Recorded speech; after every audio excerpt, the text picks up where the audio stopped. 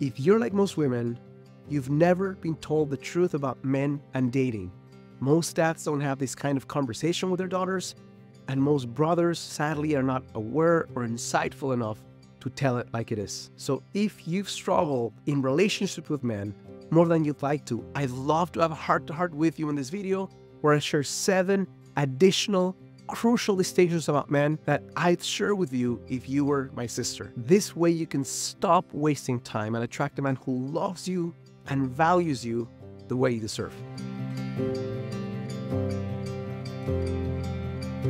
If you're watching this video, I don't have to share with you how painful, frustrating, confusing the dating world is today. So my hypothesis is you haven't had a man share with you, here's how it works, here's how men think, here's how men show up when they really want someone. Let's translate behaviors into something that's really understandable so you, with more data, can make better decisions regarding who's the right guy for you and who you should move away from. A few months ago, I created the first part of this video, a video titled 7 Crucial Lessons on Men I'd share if you were my sister. That video has been watched over 230,000 times as the recording of this, and also struck a really strong chord. I've received so many messages from amazing women, courageous women, who are sharing a version of, thank you so much for sharing this, sharing their life experience, but also saying, what more can I do? So what I decided to do today is, obviously there's more than 7 things I can share with you, but for purposes of time, that's what I did in that video. I'm gonna link it up in the description in case you wanna watch it. I'm recording 7 new,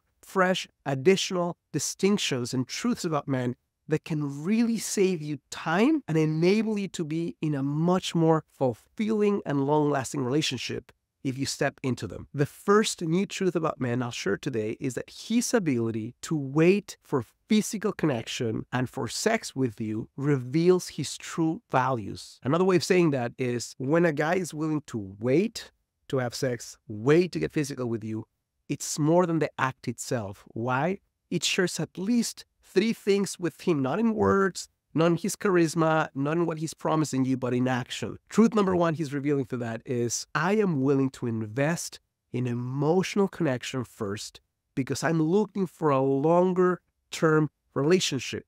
If what I want is a weekend fling or to get it off with someone, then I'm not going to want to wait. Why? It's too much investment for something that's short term. But if I want something long term, I'm willing to put in my actions and my consistency before I reap the rewards of a physical connection with someone. Second thing he's sharing with you that way is that he is conscious enough to understand, my dear sister, that the risk in physical connection with a guy you don't know is exponentially higher for you than it is for him. He's willing to say, I know that the risk is higher for you.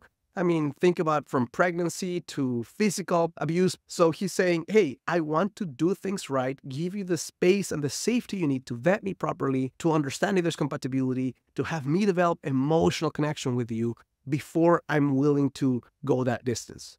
Third thing he's sharing with you with that single action is that he can delay gratification. Why is this crucially important to you? Because if you're looking for a relationship, that's not just going to be a 6-month relationship, it's going to stand the test of time.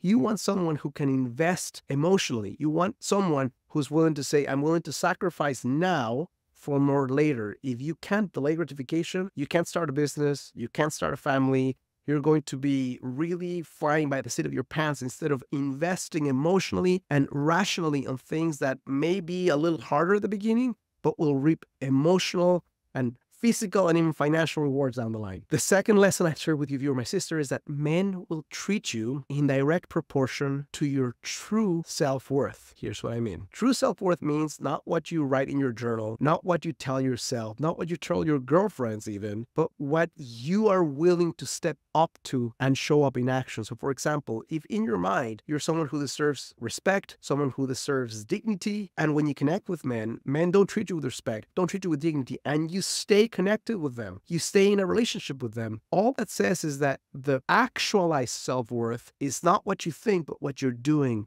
with him. So if you're someone who really, if you're honest with yourself, has a lower sense of worth on actions than you do in your mind, we need to work on that first before you go into the next relationship. We need to work on that first before you continue connecting with men. Why? Because if you do that, guys will show up differently with you than they do with other women. So if you have high standards, not impossible, but high standards, if you have a set of boundaries that are healthy, if you're willing to express your truth and your needs, then what happens is men who may have otherwise taken you for granted show up stronger, show up with more respect, show up with more admiration. Why? Because they understand, they feel your sense of worth. It's not something you're talking about. It's something that you're showing through your being. Third truth about men I would share if you were my sister is to only date men who know where they're taking you. In other words, if you know what you want, dating someone who is ambiguous or unaware of what he's looking for is asking for disaster. It's really a recipe for pain and for hurt and for suffering. So what does this mean? This means that if you're looking for marriage, only date men who want marriage and are willing to date that way.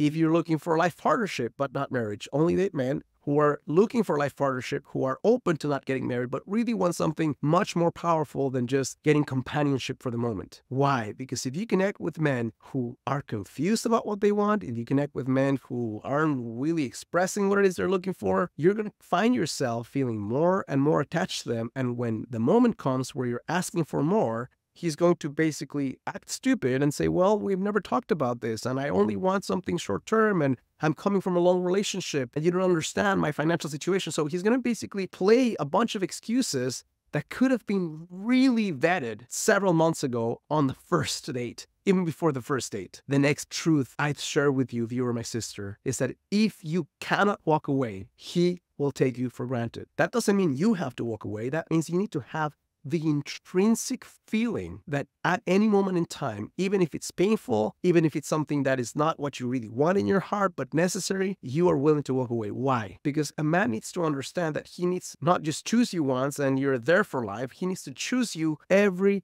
single day, sometimes consistently, multiple times in a single day. Why? Because men will treat you in direct proportion, as I shared before, of your self-worth, but also in direct proportion to how you show up for yourself, what options you have. If you have no options, then he can treat you however you want. But if he knows that if he's not stepping up his game, you will leave him, then he's far more willing to not just be in his base behavior, because that's something that's temporary, but to act in a way where that is his nature. That is the way he shows up in life. It's a transformational type of being versus just doing. And if there's guys who cannot be with you that way, if there's guys who don't understand you can walk away, and they don't treat you with the level of closeness, with the level of care, then you should walk away. Now, before I share my last 3 points, which are really important, if you're a single woman watching this, I'd be willing to bet you're not fully aware or not aware at all of the root cause, not the symptom, why you're still single. So what I've done is I've taken 13 years of helping women in every walk of life, every kind of challenging situation you can imagine, to create long-lasting, fulfilling relationships that stand the test of time.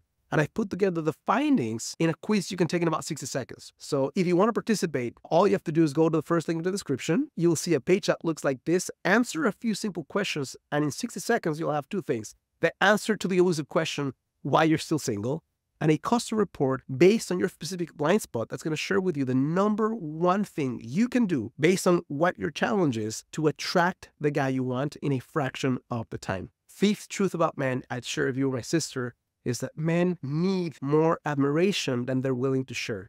So why is this important? Well, you can say, well, isn't that insecurity? Isn't that a need to validate yourself through somebody else? You can call it that, but it's the truth. In similar ways to how you might need safety and emotional connection, he's going to need to feel admired by the woman he's loving and sacrificing for. So 2 things. A, do not be with a man you don't admire. If you connect with a guy you find him cute, attractive, fun, but you don't admire him, do not be with him. Why? Because he has such a strong need. He's going to find that need met through somebody else if it's not you. If you don't admire him, don't be with him. 2, if you admire him, be courageous and vulnerable enough to share it.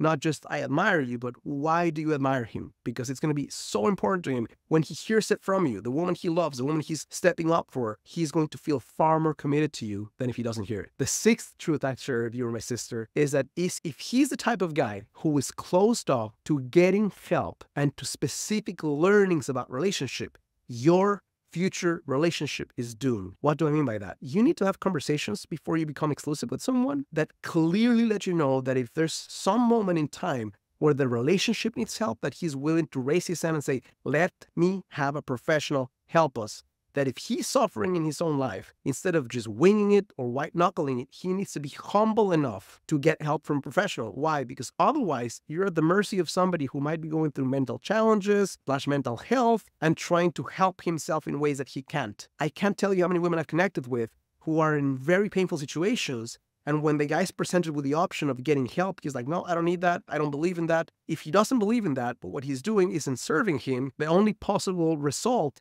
is more of the same. The seventh truth about men I'll share with you, dear my sister, is that men who are good, committed, connected, honest, are eager to sacrifice on your behalf. They want to be your hero. They want to do something that makes your life easier and better, even if it costs him in some way. But in order for him to do that, there's a part of him that needs to be activated. He's going to have to understand your needs, which is something very vulnerable to share. He's going to need to experience vulnerability from you, and he's going to need to understand your true feelings, meaning if you're upset, but you're really sad beyond the upset or anger, be willing to say, I'm really sad, or I'm really disappointed, instead of I'm just pissed. He needs to get the feeling of vulnerability from you, or he won't be able to go 1/10 of the way with you in terms of expressing, sacrificing, making your life better. Those are the 7 things I wanted to share with you today, but I have one more bonus one. And this is something that goes for both sexes, obviously, but for you right now, if you're someone who's under the illusion that you want a guy to fall deeply and madly in love with you, but you're not in love with your life, it's an illusion, it won't happen. So one of the first things you can do right now, if you're in this transition of